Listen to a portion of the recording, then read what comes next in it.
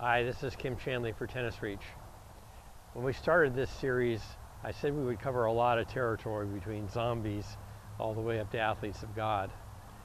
So to keep that promise, I want to provide this overview video that describes this pathway from zombies to athletes of God. To explain this pathway, I want to borrow a concept from Josh Waitzkin's book, The Art of Learning. Josh Waitzkin was both a national chess champion and a world champion martial artist, and he wrote this book specifically to describe the step-by-step process of becoming a champion in any domain, whether it's chess or the martial arts. Josh Waitzkin describes this process of learning as something going from big circles, medium circles, small circles to no circles. And I think it's the best book that I ever read about the art of learning. So in regards to tennis, we start off with teaching kids big circles. Their movements are very large, their swings are very large and inefficient. And that's sort of the big circle stage of learning. Well, as they become skillful players, or more skillful players, intermediate players if you will, then these huge awkward strokes become a little bit more efficient, right? They become medium circles. And as they become really skillful players, 4 or 5 and above if you will, and then all of a sudden the motions are even more compact.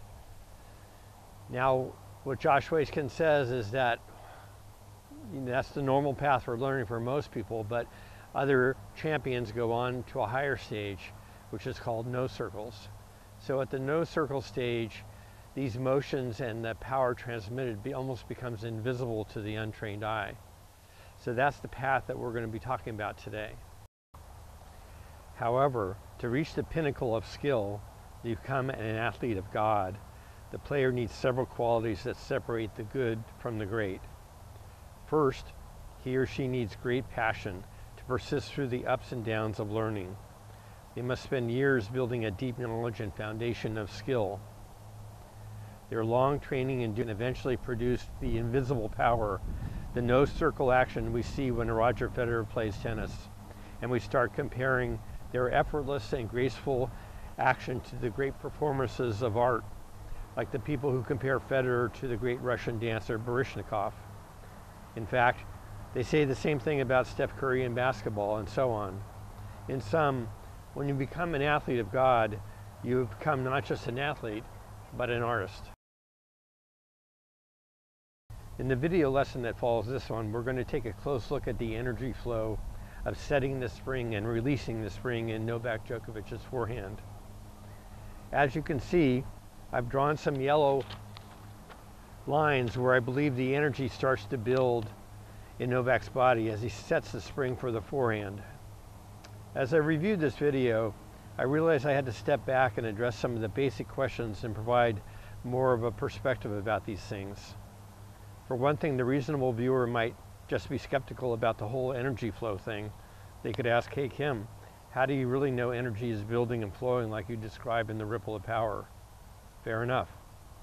So I want to show you what I think is very clear video evidence of this energy dynamic. But before I do that, I want to say that videos and photos are great tools, and obviously we use them a lot here to try to explain what's going on. But I also want to caution my viewers that video and images can be misleading if you don't have the right map or paradigm to interpret these photos and images. What do I mean? First of all, what is a paradigm? As business guru Stephen Covey put it very well, paradigms are powerful because they create the lens through which we see the world. And he says, if you want to make small changes in your life, work on attitude. But if you want big and primary changes, work on your paradigm. And that's what we're doing in this series of videos, trying to make big improvement in our tennis game by working on our tennis paradigms.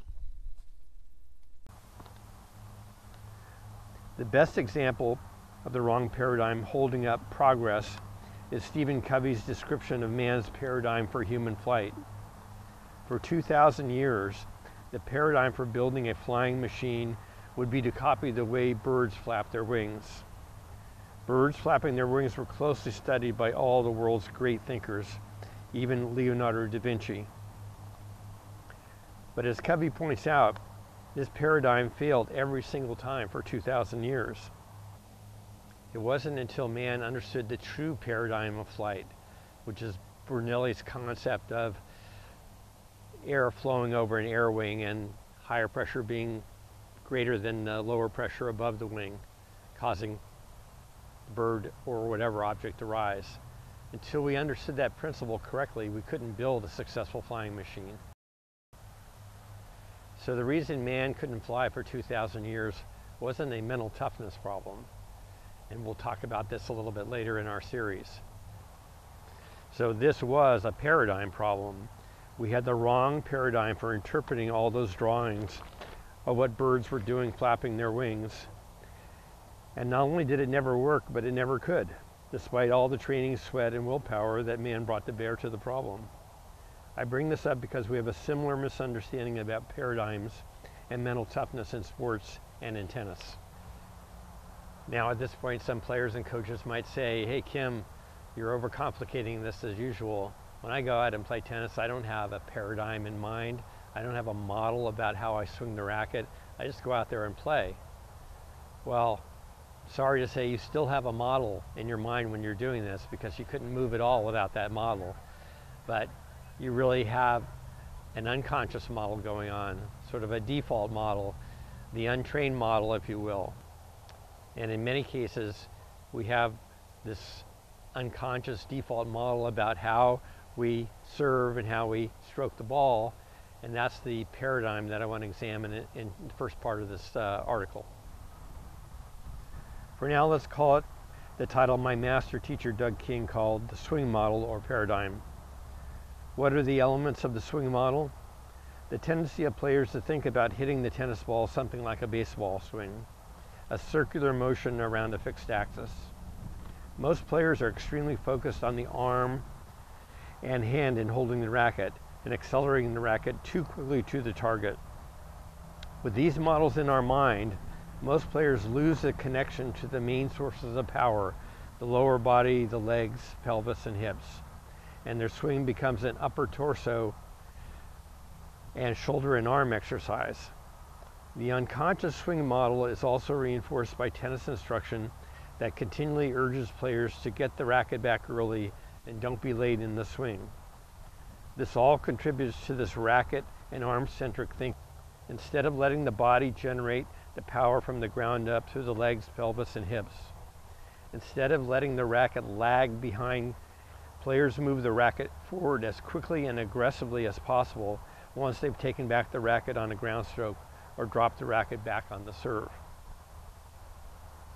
All of these largely unconscious models operating in our mind and body create all sorts of problems with contact. All sorts of balls that are hit without the proper spin, trajectory, or directional control. Here's the real source of the so-called unforced errors we all commit too often with the swing model operating. So let's look exactly how the swing model worked in the serve of Dinara Safina, the former world's #1 women's player on the professional tour. Here at slide 1, we see Safina in the trophy position. The racket is held in a vertical neutral position before the racket drop or collapse, which eventually leads to the swing. In slide 2, as you can see, even as Safina starts to collapse or drop a racket for the swing, the powerful unconscious swing paradigm is taking over. She is beginning to pivot around too quickly to the target in a circular manner, opening up her left shoulder. Already she has lost some of the stored power in her body. In slide 3, which shows her full racket drop back, she is accelerating the pivot and rotation of her upper body to the target. In slide 4, as Safina starts her maximum acceleration up into the hit, she plants her left leg, and now everything is pivoting too quickly to the front and down. In golf, they call this problem coming over the top, and that pretty well describes what we're seeing. In slide 5, we see that her right hip has changed from moving up to moving down. Her premature pivot to the front and her premature planting of the left leg is now dragging her body downward. In slide 6, contact, We see the results of this poor execution of the swing model. She has lost all connection of power with her lower body, and she is dragging the racket down through the ball, generating a ball without the proper spin or trajectory control. As a result, it wasn't uncommon for Safina to make as many as 10 or more double faults in a match. How should the body look at the moment of contact on the serve? See the vast differences in Roger Federer's serve, where there is a straight line between Roger's right hip to his right hitting hand, preserving the power connection to the lower body at the moment of contact. Even more important, see that Roger's hitting side, his right leg, hip, arm, shoulder, are all rising through the hit at contact. And you see the dynamic pelvic hip snap or torque of the ripple of power is contributing major power as the racket makes contact with the ball in the serve, just as we saw this, or we'll see it again with Novak Djokovic on the forehand ground stroke. So you can see this more clearly. I put a yellow line next to Roger's right hip and foot at the moment of contact. A few frames later, we see that Roger's right hip and foot continue to rise through the contact phase of the serve. The racket must be rising through contact in order to impart the proper topspin and trajectory to bring the ball back into the court on the serve. This is a sharp difference from what we see in Safina's serve, where she is pulling down with the racket at contact. Returning to Safina in slide 7 and then 8, we see the aftermath of this poor swing paradigm. In a way, Safina has spun her hips into the ground, and she is arming the ball through the entire swing, putting tremendous pressure on the shoulder, which leads to injuries. We see Safina has thrown the racket forward to the target, as many coaches recommend to their players serving. Again, this action leads to balls that are hit too flat and without enough trajectory over the net.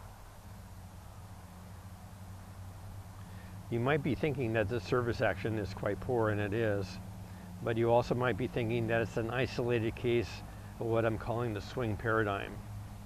Yet a whole generation of women professional tennis players have built their serves in one way or another around this model.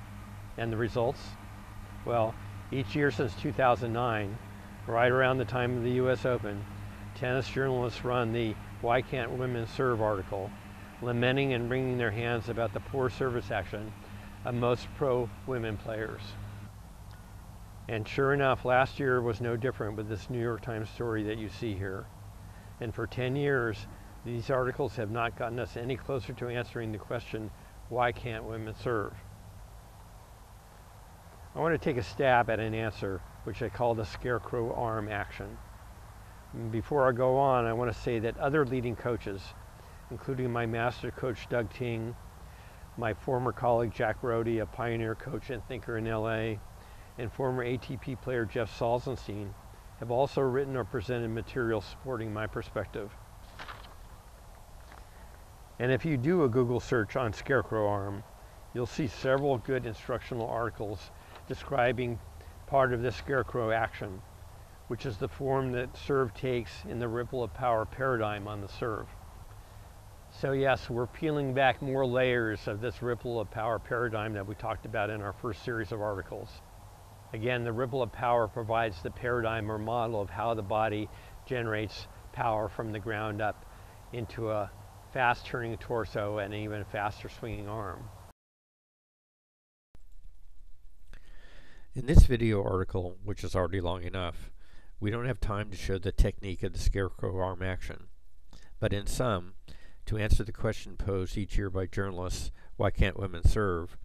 My answer, and this answer is supported by other coaches, is that women can't serve because they're working on the wrong paradigm for the serve. As long as most women pros look something like Safina on the serve, with this premature rotation of the hips and chest to the target, and with this flat or downward action of the racket through contact, their serves will never be as effective as they should be. This is similar to the problem Stephen Covey described when he pointed out that a bad paradigm for human flight, a bad misunderstanding of the principles of flight, never did work in 2,000 years of trying. Trying hard, training hard, becoming more positive or mentally tough is never going to make this poor paradigm for serving effective. We'll cover this issue in more detail in later lessons, But for now, I urge my colleagues to just simply compare the follow-through action of every great server, past and present, and see that this scarecrow arm follow-through doesn't look anything like the Safina serve. I've taught the service action to intermediate juniors in a handful of lessons and improved their serve significantly in the process. Were they great servers? No, but they were much better servers almost immediately by working on this correct paradigm for the serve. So the answer to the question of why women can't serve is staring us in the face. All we have to do is look at it with a new set of eyes, a new paradigm.